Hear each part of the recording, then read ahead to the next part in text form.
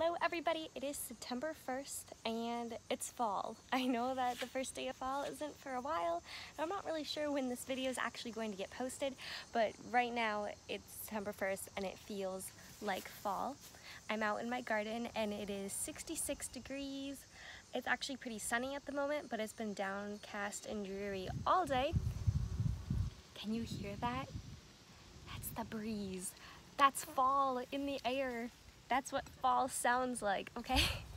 Some of the trees around here are already changing colors and my garden's dying back. This is my garden. These are my beautiful sunflowers and they're dying. And my ice cream bucket, peppers, they're dying.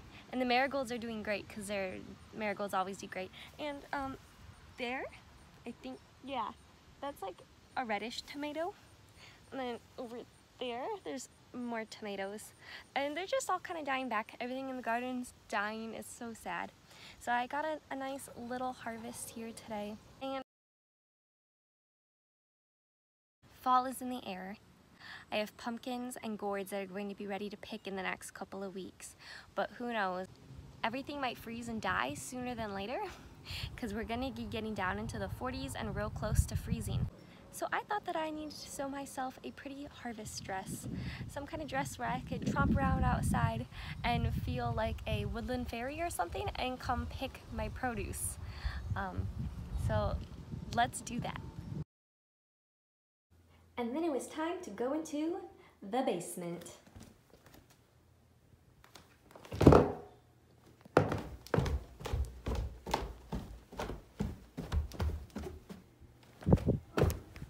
Now originally I had planned to film myself coming down the stairs because I thought it would look pretty neat, but that would have required me to put my camera down at the bottom of the stairs, go back up the stairs, and then come down to do this. And that's a lot of work, so I decided to just have my little sister demonstrate for me. Now it is time to address the big issue at hand. What was on my nose during the first bit of this video? I don't know. I think I must have scraped my nose in my sleep like babies do. Apparently I need little baby booties for my hands. So yeah, that was important. And now it is time to explain to you why I had to come down to the basement. Well, it wasn't just to sit on this comfy couch, although it is comfy. No, I came down to the basement because that is where I moved my sewing things. It is now September 2nd. After going into the basement, I went to work. And then I worked for a few hours. Well, definitely more than a few hours. Went to bed, and then I woke up and I did a couple of things today. September 2nd, that is. And now we're going to make that dress. So here's the curtain we're going to be using. Oh wait, you can't really see that. That one right there has a really nice scalloped edge and it's sparkly and it is see-through.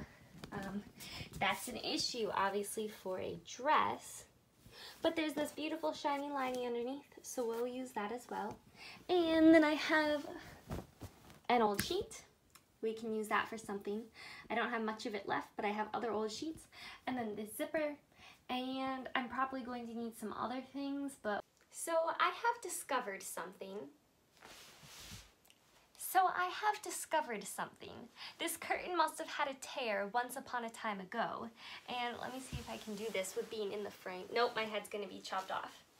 But it looks like there was a tear that went from about here to here. That's not a very big tear, and you could definitely fix that real easy. You just sew up the side. But whoever was fixing this curtain had a different idea. Instead of fixing from here to here, they went ahead and they put in about 1 inch of seams here to here. I don't know if you can see that. Right there, there are some seams. So that way, when the curtain was being used, the two sides wouldn't come undone. There was still a tear from here to here. There was still a hole, but it couldn't come undone.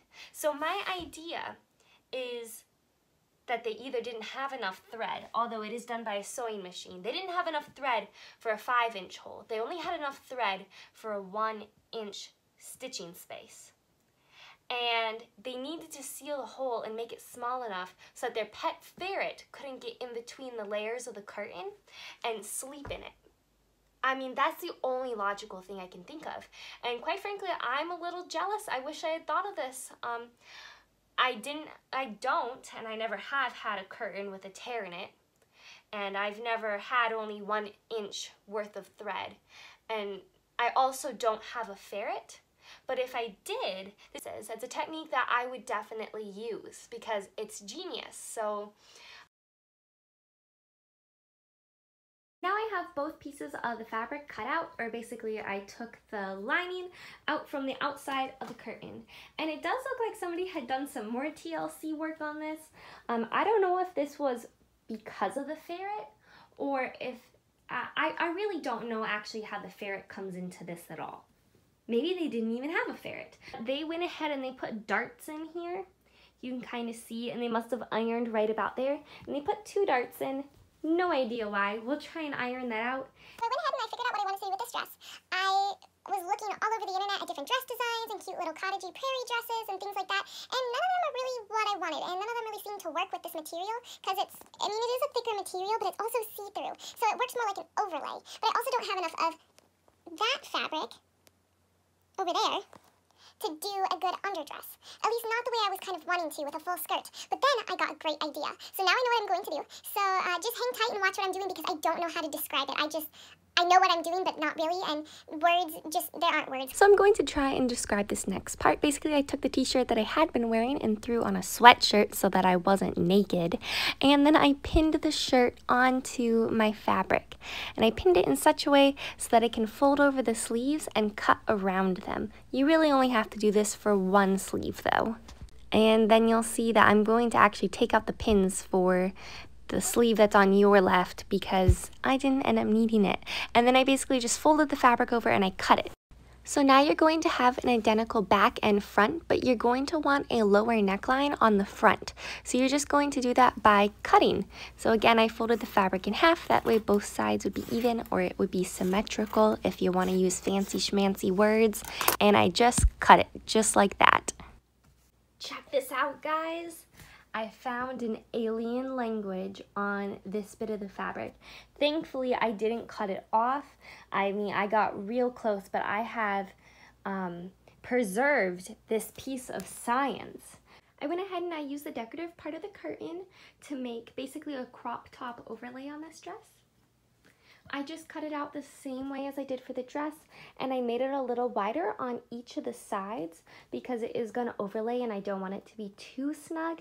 But unfortunately, I did mess up just a little bit, which happens, especially when you're not using a pattern. I made the underarm too wide. What I was trying to do was make a nice gradual curve in a sense. But what I should have done is I should have gone like this and then out and over. I was trying to keep it extra wide on the sides, but I just didn't understand how I was actually doing it and how that was going to work in real life. I haven't even sewn it yet, and I already know this was a mistake. So again, I should have gone to here and then gone out and down with this. So, whoops. You live, you learn, you make mistakes. Thankfully, there will still be enough coverage with this underdress or main part of the dress, so it shouldn't be too big of a deal. It's just going to hang more loosely than I was originally hoping for. And now it is on to the next step of our project. The very daunting part of this project. The part that we all dread. Which is cleaning up from our last projects and other random things that have just built up. I have ribbon for the stays that I'm making. I'm currently sewing eyelets onto those, and then my serger is over here. That's some awesome fabric that I plan on doing something with eventually. I got it for $2 from Walmart.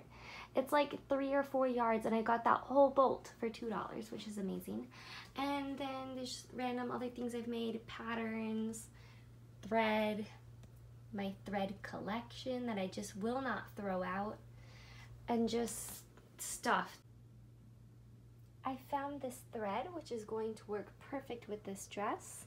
And of course I had to take a video of the bobbin being wound. I went ahead and I put the right sides together of the crop top. This is the front, this is the back. Went ahead and I just sewed up the shoulders and I sewed up the side seams. The bottom's already finished. The awesome part is I don't have to hem this because it has this beautiful scalloped edge. So I'm gonna go ahead and probably just roll hem the armpits or armholes, I suppose, and then the neck hole. I told you we were going to use that white sheet for something. So again, I haven't ironed yet. I'm not too concerned with this project. We can iron later. And basically I made 2 more crop tops, but they're going to be a lining crop top. And they are a little longer than that outer overlay crop top. Sorry, I'm saying crop top so often.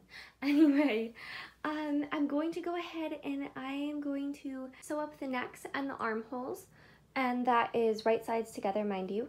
And I'm going to do that for the front and the back, and then I will show you the next step. And I flipped the dress inside out, or the pieces of the dress rather, and you can see that the armholes and the necks are completely sewn up, and I just flip them inside out. And basically what I need to do now is I need to put one inside of the other, and here's what that looks like more or less. So these pieces here are the dress that's on the inside, and then this piece and this piece are the dress that are on the outside. So I just put it right in like you would a sock inside of another. And here, let me see if I can get a better look at this. It's very confusing if you've never done this before, but the more you do this, the easier it is.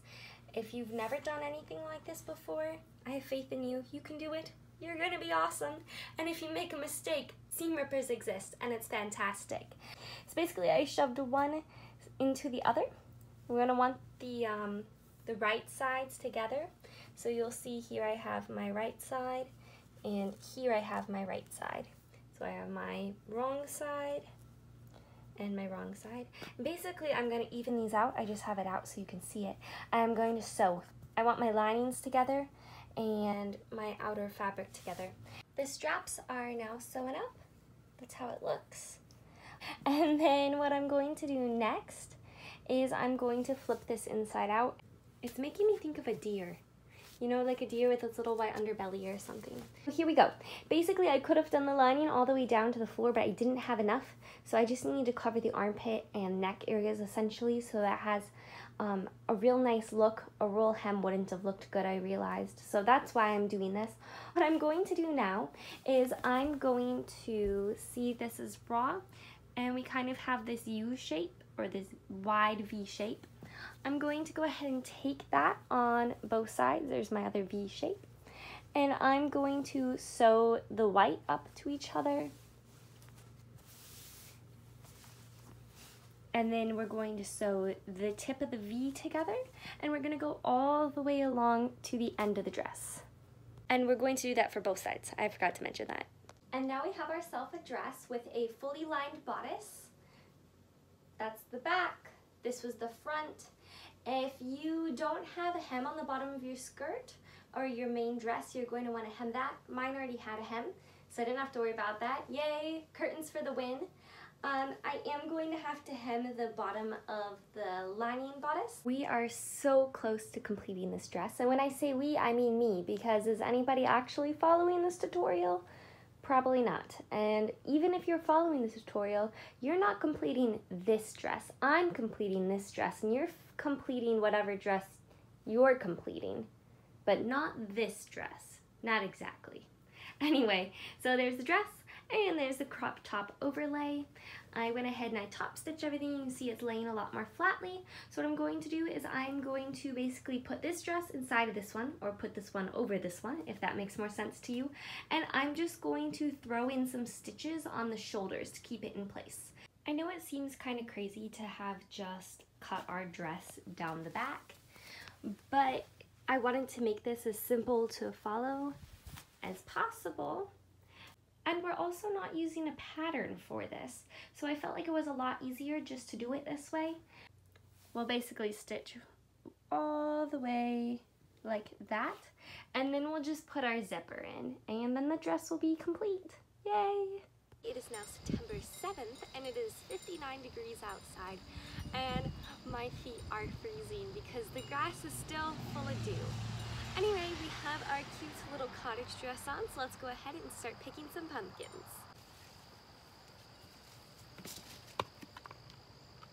I'll pick that up. Alright, now we have our pumpkins. Bye, thanks for watching. Just kidding. You know, these pumpkins just seem a little too fake for me, and this dress isn't giving me the feel I was really wanting to feel. You know, that cottage fairy walking through the forest with your barefoot feet picking pumpkins kind of feel. I think we need a different dress. And a different dress? Well, that's what you're gonna get.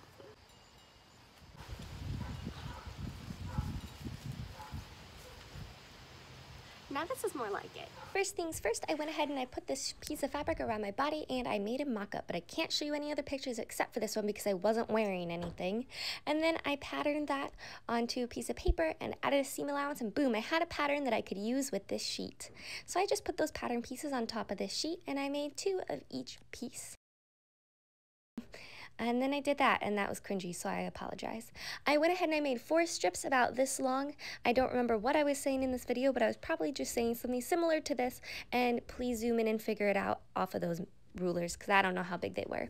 I went ahead and I sewed them right sides together, and basically I made these little tubes, and then I used this chopstick to go ahead and flip those inside out. And my AC is turning on, and oh boy, this is gonna be a loud voiceover. Sorry for all the background noise. Anyway, I sewed on the straps to the bodice and it looks really cute. You can wear it in so many different ways because those ties are versatile. Anyway, I went ahead and I basically made these little button waistbands. So I just sewed them the same way you would a waistband, and I did that on the left side and on the right side. I decided to do this off-centered though because I thought it would give it a cute, unique look. And then I decided to put on these buttons. They're all a little bit different, and I thought it would give it a nice little rustic, cottagey look. And then I made my skirt, and I just measured how long I wanted, and then I measured my waist, and I made this waistband that's about that many inches, and my skirt was, I think, double the waistband. So I gathered up that skirt, which was double the amount of fabric, and I sewed it right sides together with this super wide waistband. You don't have to do as wide of a waistband, and I went ahead and I folded it over and I hand sewed it, and that's what the skirt looks like. As you can see, I was going for a look with a thick waistband, so that's why it was so thick. Very nice flowy skirt. I love it. Very play suit vibes. Now, because I didn't actually really explain how I made the this part, I don't know what you would call that, but this part here for the buttons, I'm going to explain it for the skirt because I'm going to do it the exact same way. So I have my edge here, and what I did is there is that kind of doubled over thick layer on a sheet towards the top that looks nice. You know, they're about that thick. That's what that is. So I just left it sewn together. What I'm going to do is I'm going to line up my right sides together, and I'm just going to sew a line down. This is the wrong side, but I just want to show you kind of. So what I would do is I would sew it down here with about 1/2 inch, and then I will fold this over here and then onto the other side. And then I have that little casing. It's gonna extend the skirt by about 1 inch, 1.5 inches. And then I can go ahead and apply my buttons and my buttonholes, and it's gonna be thicker. And here we have the finished dress. But wait, we don't have a pocket. We need to fix that. We're gonna fix that by doing a 7 by 5 inch square. And boom, we have a pocket. A nice pocket that is actually big enough to put a cell phone in. It's amazing. Now, before we start picking, I want to show you some of the cute little decorations in my garden. So I got this cute little birdhouse for $8 or $9 or $10. I don't remember, but I got it from a yard sale, and they're handmade by this really nice gentleman. And basically he gets the little post from stair steps, and then he attaches birdhouses, and it's so cute.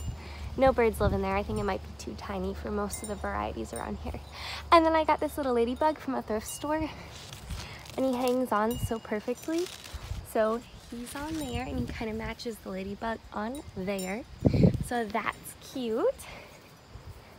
And then I have this wind chime from my grandparents. It's broken, so the wind doesn't really do anything to it, but if you do that, you can get it to do something and make a little bit of noise. And then just cute little froggy wind chime from the Dollar Tree. And excuse that, I'm trying to show you my decorations. Anyway, and then there's my little bird wind chime. I'd really been wanting a nice wind chime that makes a good sound, and I found this, oops, at a thrift store. And yeah, I think that's all my decorations. First up, I have some gourds that I want to pick. So let's go ahead and pick it. see here. These leaves are in the way. I might have to cut them.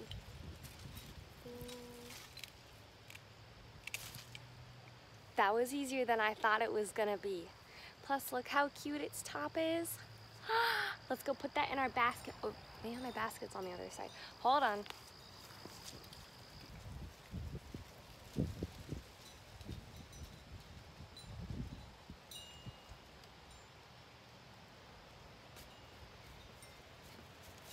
Okay, I've got my basket. One in, more to go. Here we have the prized possession of my garden. Looks like I don't have a neck. So here we have the prized possession of my garden, this big old pumpkin, which actually grew from last year's carving pumpkins because we just threw them in my garden as compost. But it's time to cut it.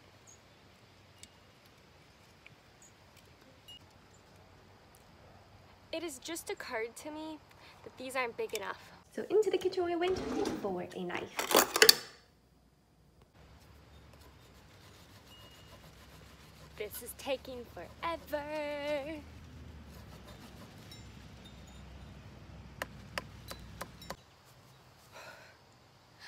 This pumpkin is so heavy. It's like the same weight as a newborn baby. And you know how heavy newborn babies are. Anyway, this is making me hungry. So let's get a little snack. Still some tomatoes living. All right. There it is. It's not the reddest, but I'm sure it'll be okay. Ugh. It's sour.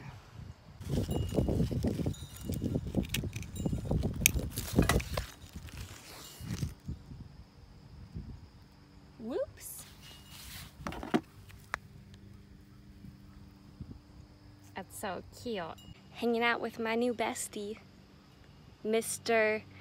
Spinner Gourd from VeggieTales.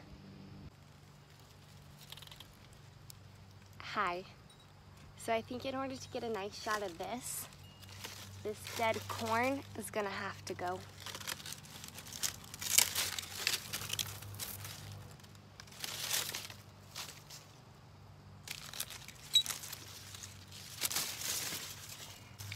Do we have a nice shot now? Yay, we do. Let's get it. Ah, there's a bug. Oh, these bugs are actually fine. I just wasn't expecting, oh, there's a ton of bugs. They're like those squash, it's so funny. Hold on, I wanna see if I can get a video of this. Go away, bugs. I'm just trying to film my pumpkin picking, and then you can literally eat all the decaying stuff that you wanna eat. Please? I really like this tippy top of it, so I'm gonna try and work out a way to cut it. So I wanna keep it. There.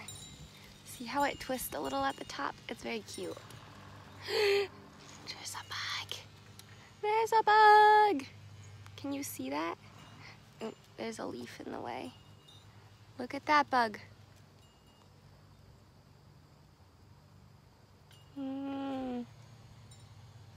Okay, sorry, squash bug, you have to go.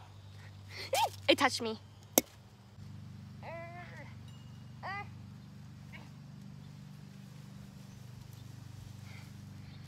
Okay, guys, I've got my basket of pumpkins.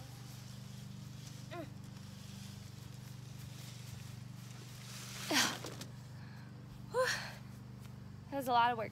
Okay, so I got my basket of pumpkins. I have a pocket full of the last tomatoes and beans, and let me get a better angle for you. There we go. And I would say it was a success. This one is my absolute favorite. It's a ducky. Mwah. It's adorable. And then I've got my pumpkin, of course, and I completely forgot. I thought I was done picking and filming it after this clip, but I have some pumpkins on the side of the house that I forgot to pick. Let's go pick those. So we're just gonna bring these pumpkins to the side of the house so that we can go pick the other ones.